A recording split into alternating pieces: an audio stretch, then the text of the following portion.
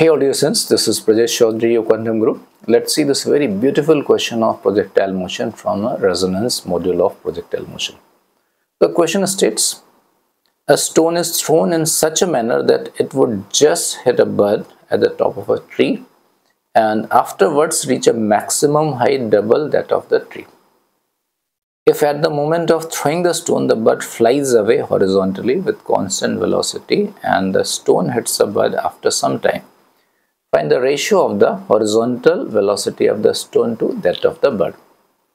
So there are two parts of the question. The first part, this is a bud. This bud is sitting on a tree of a height, say h. This is a tree of height h. And now the stone is thrown from here.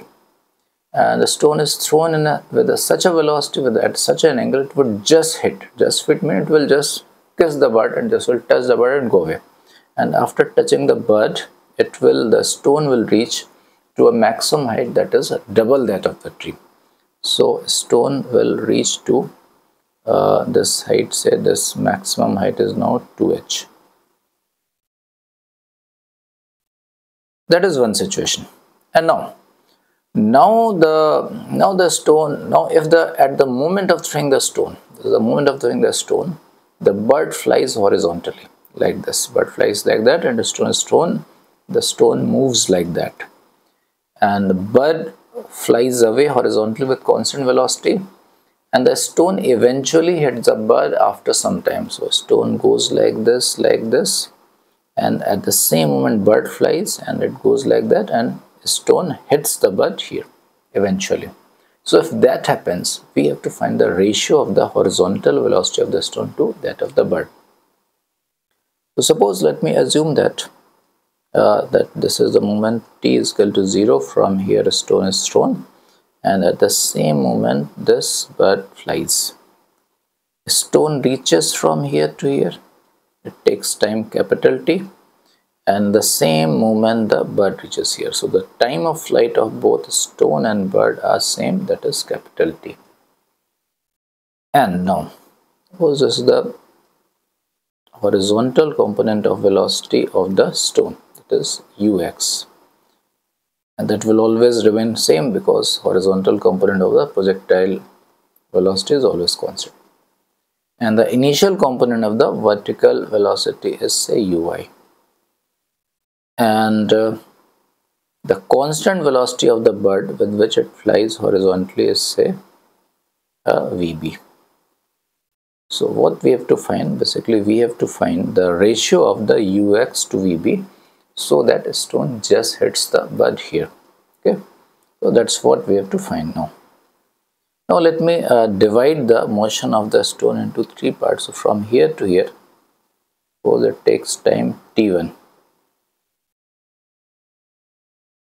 And from here to here, from this point to this point till it reaches the maximum height, takes time t2.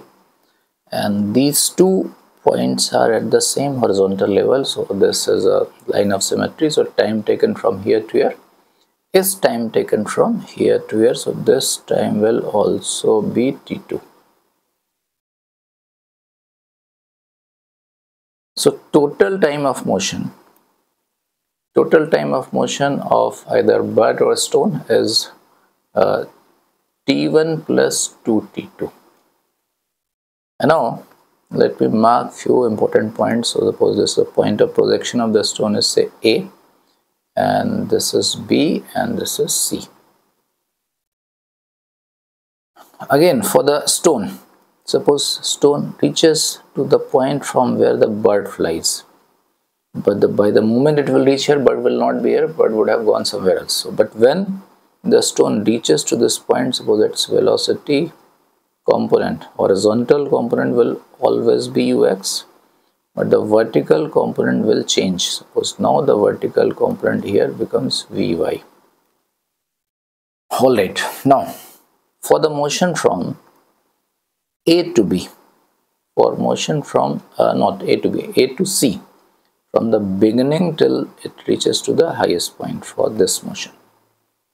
Time of flight This time taken from A to C, that is a half the time taken to reach the maximum height, that is a uy by g. So from here to here the total time is t1 plus t2.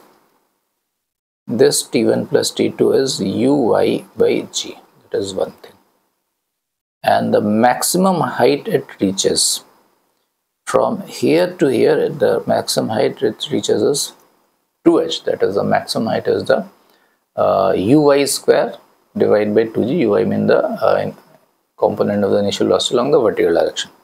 So maximum height it reaches, that is a 2h, and 2h is uy square by 2g. That is one thing. And now from B to C.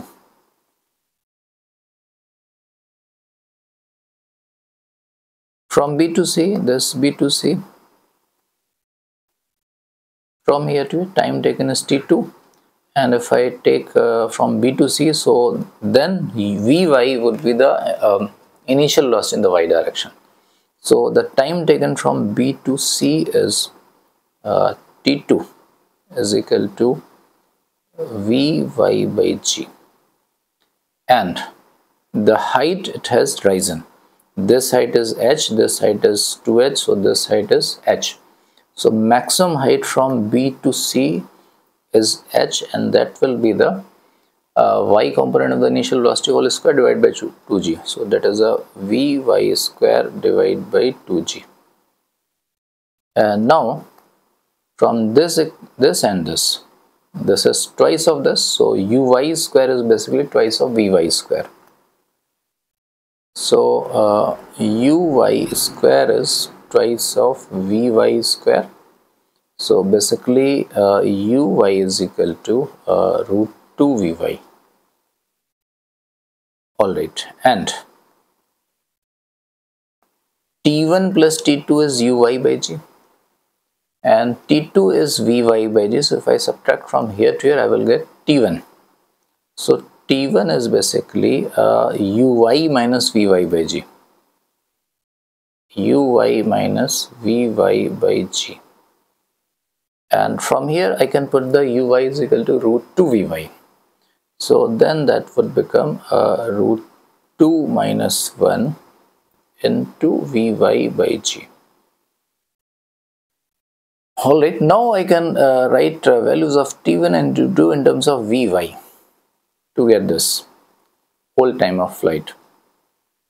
So you can see here, in t1 there is a term of Vy by g, in t2 there is a term of Vy by g. So let me take first Vy by g common. t1 is equal to root 2 minus 1 Vy by g, so in the bracket that is a root 2 minus 1, and t2 is Vy by g, but there is a 2t2, so that is 2 will come here. So now I have got this total time of flight is root 2 plus 1, that is a root 2 plus 1 into Vy by g. This is the whole time of flight. And now for this time from here to here, the bird has traveled a distance, say SB. This is the distance traveled or the displacement of the bird for its whole motion. And the same SB will also be the horizontal range of the stone from here to the horizontal range from B to, suppose you see this is D. For B to D motion, that is the horizontal range. And if I look the motion from B to C, the initial velocities are the horizontal is ux and the vertical is vy.